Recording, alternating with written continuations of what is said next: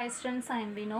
12th month chapter 5 example 5.31 பார்க்கலாம். question என்ன கொடுத்திருக்காங்க அப்படினா first நான் தமிழ்ல explain பண்ணிறேன்.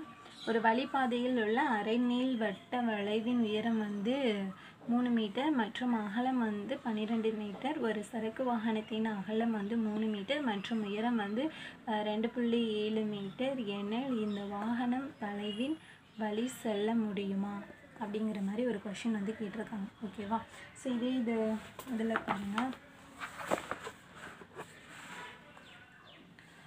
So a symmetrical archway over one way road has a height of வந்து 3 meter and width of வந்து 12 meter. The truck has a width வந்து 3 meter and height of வந்து 2.7 meter.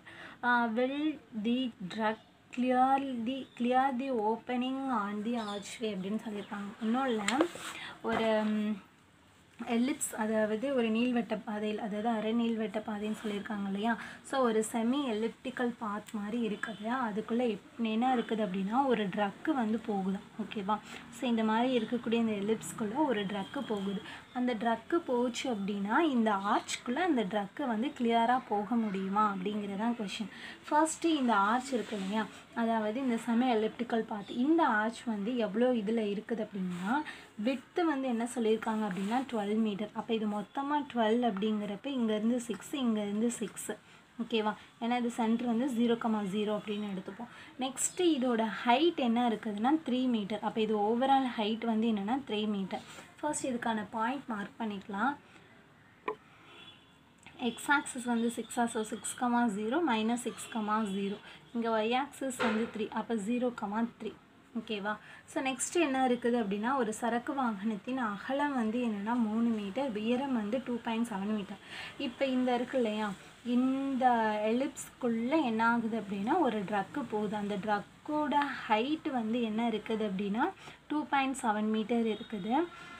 ஸோ 2.7 மீட்டர்னால் கண்டிப்பாக இதோட கம்மியாக தான் இருக்கும். அப்போ இதோட ஹைட் வந்து என்னென்னா 2.7 மீட்டரும், இதோட விட்த்து வந்து என்ன இருக்குன்னா ஓவரால் வந்து என்னென்னா 3. அப்போ இது 1.5, இது வந்து 1.5. ஓகேவா? ஸோ இப்போதைக்கு இதுதான் கொடுத்துருக்காங்க. கொடுத்துட்டு இது வந்து உள்ளே போக முடியுமா அப்படிங்கிறது வந்து கொஷின் கேட்டிருக்காங்க. ஓகேவா? ஸோ இங்கே பாருங்கள், இப்போ நம்மளுக்கு அந்த எலிப்ஸ்க்கான வேர்டெக்ஸ் தெரியும். ஸோ வேர்டெக்ஸ் என்ன கொடுத்துருக்காங்க அப்படின்னா 6,0 அப்படின்னா A,0 தான் வேர்டெக்ஸ். இப்போ 6,0 அப்படின்னு எடுத்துக்கிறோம். ஸோ இன்னொன்றுமே இருக்கும், -A,0 அப்படின்னா -6,0. ஓகேவா?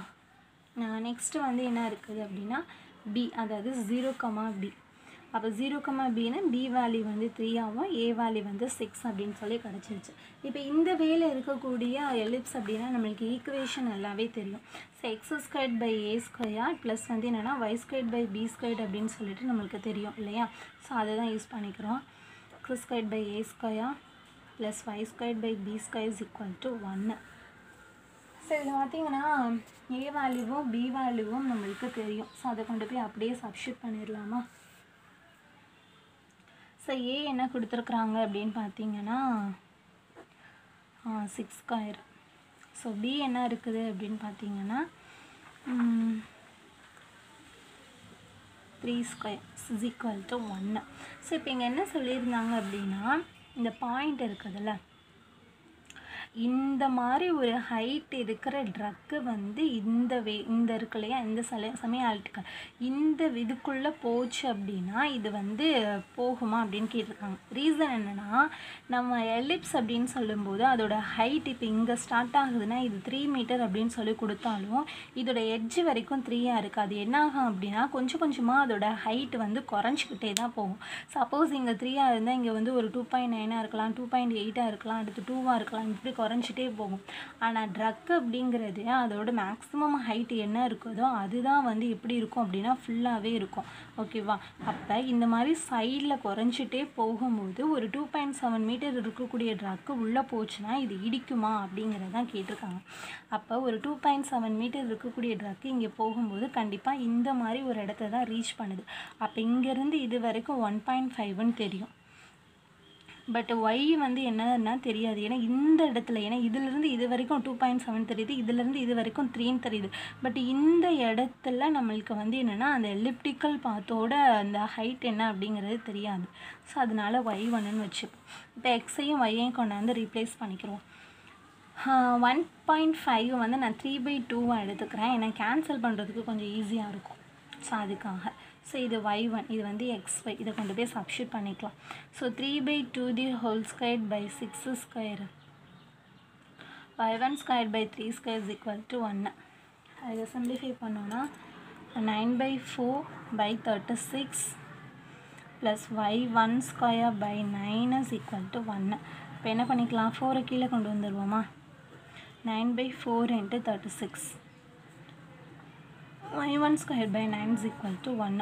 1 9 is 10, 4 9 are 36. So 1/16 plus y1 squared by 9 is equal to 1. So y1 square by 9 வச்சுக்கிறேன், 1/16 இந்த சைட் கொண்டு போகிறேன். ஸோ கொண்டு போயிட்டோன்னா என்ன ஆகும், 16 minus 1/16 இங்கே y1 square by 9 கிடைக்குமா.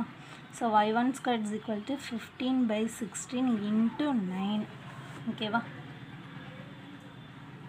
ஸோ இப்போ இங்கே பார்த்தீங்கன்னா 15 into 9, 9 5s தான் 45, remaining 4, 9 1s are 9, so 130, 135/60. Okay, y1 square. நமக்கு வந்து என்ன தேவை அப்படின்னா y1 தான் தேவை. இது என்ன பண்ணிக்கலாம் அப்படின்னா ரூட் எடுத்துக்கலாம். So y1 is equal to root of 135/16. Actually இப்போ ரூட் எடுக்கிறோன்னா, ஸோ இதை நம்ம ரூட் எடுத்தோன்னா 4 ஆகிடும். பட் இதை ரூட் எடுத்தோன்னா 135 கிடைக்கும். ஓகேவா. ஸோ இப்போ இதை நம்ம ரூட் எடுத்தோம் அப்படின்னா நம்மளுக்கு அந்த இது இருக்கு இல்லையா, ஸ்கொயர் ரூட் சமைப்பு அந்த இதில் போட்டு பாருங்கள். ஸோ 11.62 கிடைக்கும், இது வந்து 4 கிடைக்கும். ஸோ இப்போ இதை சிம்பிளிஃபை பண்ணோம் அப்படின்னா 2.90 வரும். ஓகே, ஸோ இதுதான் இப்போ y1ஓட வேல்யூ என்ன கிடச்சிருக்குது அப்படின்னா 2.90 கிடச்சிருக்குது. ஸோ 2.90 கிடச்சிருக்குது அப்படின்னா என்ன ஆகும், நான் ஃபர்ஸ்டே சொன்னதான் இந்த எலிப்டிக்கல் பாத் வந்து 2.9, ட்ரக்கு வந்து 2.7. அப்போ கண்டிப்பாக என்ன ஆகும் அப்படின்னா கிளியராக டச் பண்ணாமல் இது என்ன ஆகும் அப்படின்னா ட்ரக்கு வந்து அந்த எலிப்டிக்கல் பாத்துக்குள்ளே போகும். ஓகே, ஸோ அதுதான் அவங்க வந்து சொல்லியிருக்கிறாங்க. ஓகேவா, தேங்க்யூ.